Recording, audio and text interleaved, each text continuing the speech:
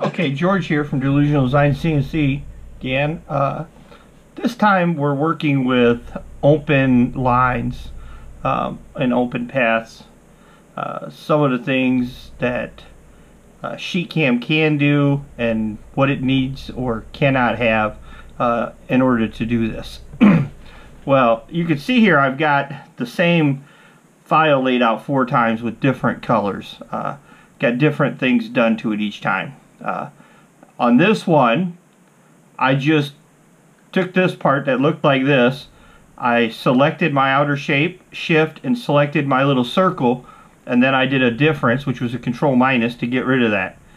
Then I didn't do anything else but just save it like this. I did not combine or group any of these lines with any of the other part, and I saved it.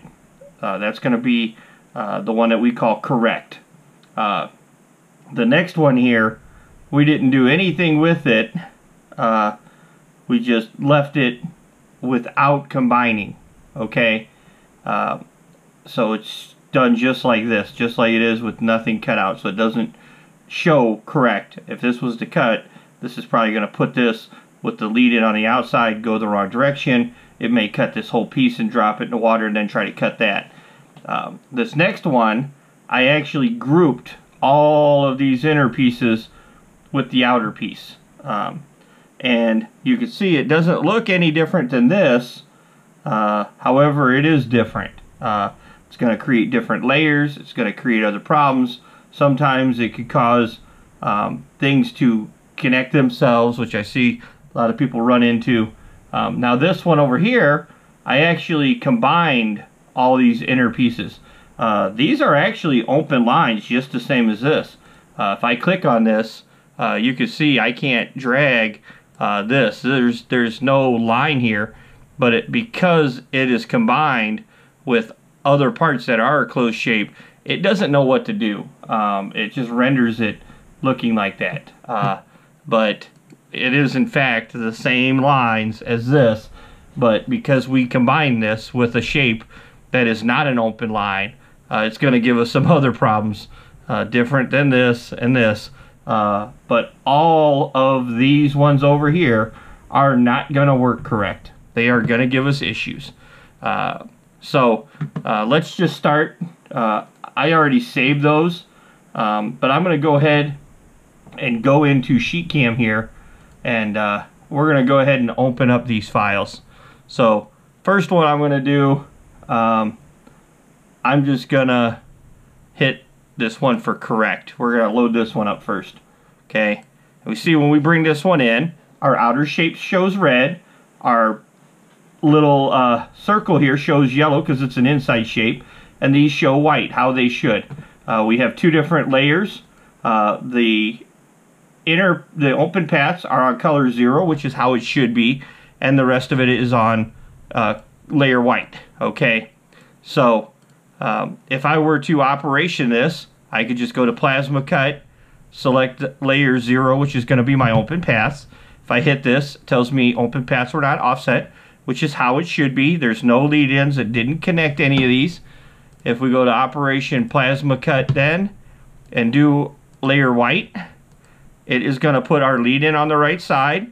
Okay, it's going to cut this out first, then cut this out. So at this stage we have piece 1, 2, 3, then this would be number 4, and this will be number 5. This would all cut in the proper direction, how it's supposed to. We do get a warning because it says open paths were not offset, but we knew they were open paths. They are not supposed to offset. Okay, so we could see the one where I just did the difference on this and didn't combine or group any of this actually is going to cut out correct. Okay, let's go to our next one here. I'm going to go to no groups or combine, which was the second one over in our little list. Now you can see I didn't combine that, but look, it's looking at this with this red outline, and this is a red outline. Like, these are both outside shapes. The open paths come out looking correct. However, if you look, they put that one circle in with our other pat layer. So this is definitely not going to cut out correct. if I go operation and I do, let's do color 0 like we did last time first, you can see right here, it just put our lead in on the wrong side. It's going to cut this in the wrong direction, and our kerf is going to be on the wrong side. So this hole is going to come out the wrong size. Next, if we do the outside is probably going to be okay. But here would be a problem where you're going to say, oh man, this thing's messing up. Lead in on the outside came out okay, kerf direction's fine, but it's just this that's messed up. And all that happened there was I did not take this out. It cut it out of our part at first. Okay. Next one. Delete that guy. File. New part. I'm going to grab our grouped. Okay. So here, bring this guy in. Yet again, grouped came in the same way as if we just did nothing to it, right? That was me grouping all these pieces with the outer shape. It doesn't know that this is a cutout in it and that this is going to be a part. So I'm not going to go through doing the same here because we already know we've just did one that was just like that. Now let's go ahead and do that one that was combined here. Okay, and let's see what that one does. So on the combined, comes in looking okay, right? Even though it looked funny on the piece that was in Inkscape. So operation, plasma cut, but notice this is all in one layer here. Okay, so this one did come out where it would cut right. Got our open paths, we're not offset. However, I have seen if you do this, it can take these pieces and actually go ahead and connect these ends how it was in the picture. How it rendered is sometimes what it will do in sheetcam. So if you're getting open paths that are closing, very possible your stuff is combined. And let me note, this is done in SVG. If you were doing this as a DXF, it can affect your outcomes too. Particularly if you combine or group, you will see them connecting them if it's a DXF. So something to note there, the differences in how these work. So be correct with it. Save yourself the headache.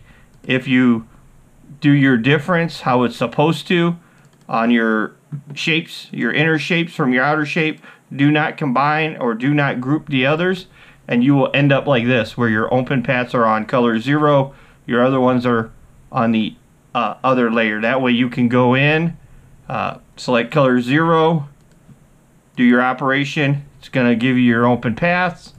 Then go back, operation, do your other layer, and that is going to give you your lead-ins, lead-outs, cut direction, everything the correct order. So this is also nice if you having them separate layers, because you may find you want to go a different speed even on some of these open lines.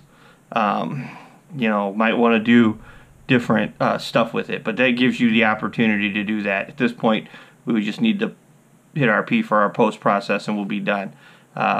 This concludes this video tonight. Do you guys have any other videos you want me to make? Go ahead and let me know. As I have free time, I will do them. Hope this helped. All right, thanks a lot.